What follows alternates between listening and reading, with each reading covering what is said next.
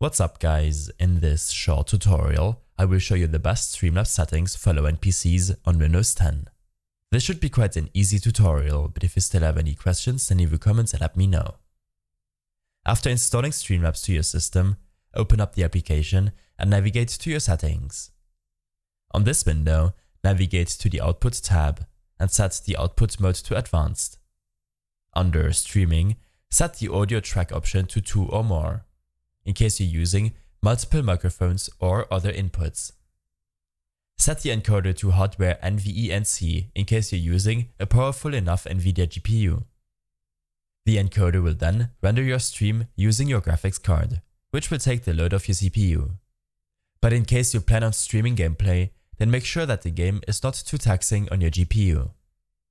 In case this doesn't apply to you, or if you feel like your processor is efficient enough, then set this option to Software x264. Next, make sure to check the Enforce Streaming Service Encoder Settings option, and don't select to rescale your output. Below, set the rate control to CBR, which stands for Constant Bitrate, and set your bitrate to a value your network connection and system can handle. In case you're unsure about your bandwidth, then visit speedtest.net. Everything you need will be listed in the description below. This website will give you a good idea about your up and download speed, as well as your latency. Make sure that your ping remains below 100 milliseconds, and that your upload speed is at least 6 megabytes per second, which you will need to stream in 720p and use web applications, or to stream in 1080p without putting too much stress on your upload connection.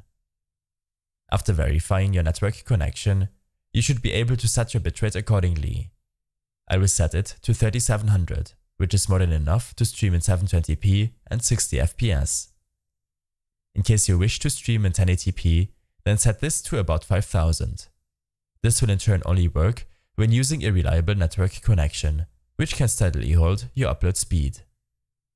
In case you struggle with your connection, then I suggest using an Ethernet cable to ensure the best possible connection, and restart your router or modem if you haven't done this in a while. Don't use a custom buffer size and set the keyframe interval to 2 seconds. Below, set the CPU usage preset according to your processor speed. For older and slower CPUs, use the preset Super Fast, and for newer and faster models, use Faster or even Fast. Below, set the profile to main and leave the other settings to their default values.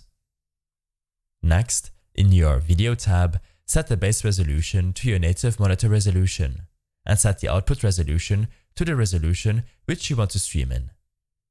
I suggest setting this to 720p for low to mid-end PCs, as this will be a lot less taxing to your system's components and network connection.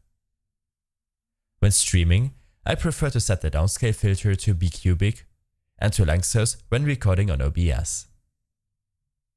Below, set the FPS type option to common FPS values, and common FPS values to 30, 48 or 60, depending on what works best for you and your viewers.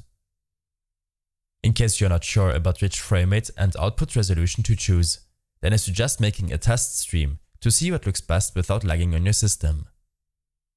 In your advanced settings, set the preset priority option to above normal, and below, under Network, make sure that the bind to IP option is set to default.